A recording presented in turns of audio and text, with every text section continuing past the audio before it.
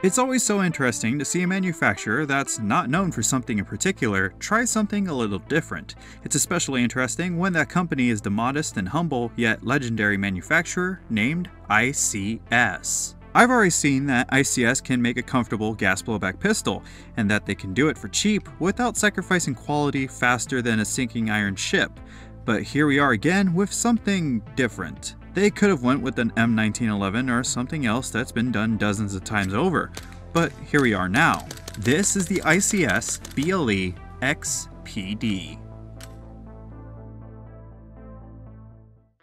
To be honest, I'm very late on doing this review. I received this ICS XPD as well as an M9 replica and an M1 Garand replica from ICS directly several months ago. I just couldn't get any time to sit down and really study this pistol, but now that I have a couple cans of green gas and a couple free days on my calendar, we can now begin where we always do, with the unboxing. This begins with a pretty flashy cardboard box with black leopard eye decals on top and a sticker in front to show you what's inside. It's a pretty nice look. Inside we get everything out in the open and not secured down at all. Nothing in here is broken or damaged, but a couple styrofoam sheets and some thin bubble wrap isn't all that great. Even with everything in this box, I can still shake the contents from side to side rather easily, so I'd say that ICS could improve here, or I could be just over exaggerating or nitpicking. Regardless, inside we get a black metal threaded tip wrapped in a small Ziploc bag, a 2-piece unjamming / cleaning rod, and a manual sheet showing you all the basics you'll need to know about the XPD pistol. There really isn't a need for anything more than this sheet, as it explains the need to know information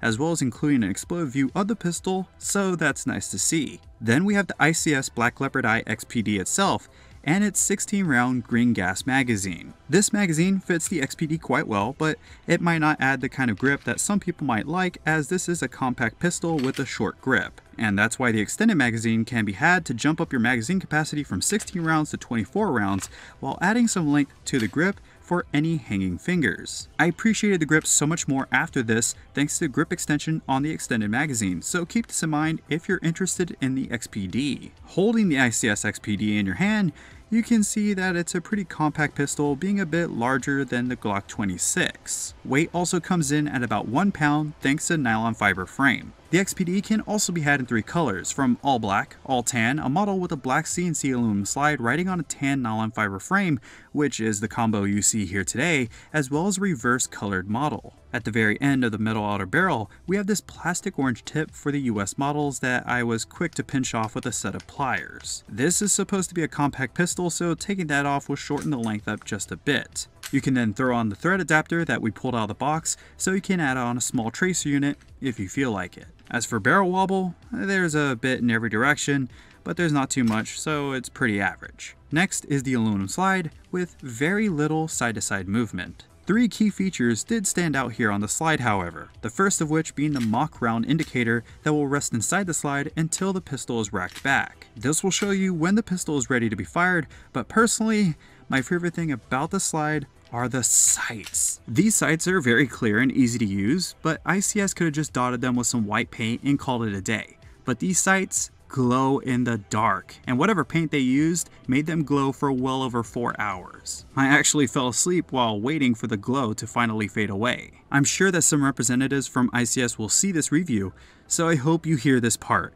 Put this glow-in-the-dark paint on more guns, because now I want to redot all my Galil's close quarter posts with glow-in-the-dark paint. Then to wrap up the slide, we have XPD Compact engraved on one side and the Black Leopard Eye logo on the other side, with a little detail written on the barrel, and then we got serrations up front on both sides and on the rear on the slide on both sides. Flipping up this lever after ejecting the magazine and racking the slide, we can push the slide forward and off of the frame to expose the hop-up dial. Taking the frame down to the bare minimum, we can see some points of wear on the inside and on the top of the outer barrel. We can then see how the mock round indicator works from here, and we can feel just how light everything is. Putting the XPD back together and moving on to the frame, I'll start by showing off the 3 safeties, the first of which is actually underneath the frame on the rail segment up front. This rail is really small, so not much will go here, but the safety in question is a simple switch. Just push it back towards the rear of the pistol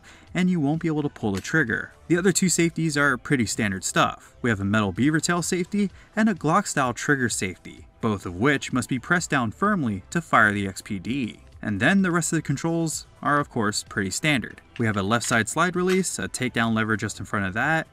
Really, the only thing that really stands out on the frame besides the texturing all around the grip is the ambidextrous magazine release. This will drop the magazine freely, no matter which one you use, but would it have been a huge problem to just add on a slide release onto the right side of the gun as well? I don't know, that would have just improved practicality just a bit more for me. The ICS XPD is pretty practical as it is though. It's a small pistol with a good trigger on it, and if it's a little too short, then get yourself the extended magazine. That will make this pistol so much more comfortable. But what would I want to see changed if I could make any improvements to this pistol? Well, for one, just add a gray option. I think that all tactical gray guns just look really good. But more seriously, an ambi slide release would have been pretty nice to see. Besides that, there's not really much for me to pick on here. But I would like to know what's up at the bottom of the extended magazine. It looks like it can take a CO2 bulb. Not sure what that's about. But something about these magazines really stands out. It's the ICS REVO system. A new longer valve is sitting in both of these magazines that allows you to fill their gas chambers to their full capacity, unlike just about every other gas pistol magazine. We never get a full magazine worth of gas due to air in the tank that fights against the liquid gas that pours in when holding a gas can to a magazine. But with the new REVO system valves that will be in all future ICS gas blowback pistols, well, we'll be able to kick this old habit that we've been secretly working around for far too long. Now we can just hold a gas can to the valve and just wait until it spills over.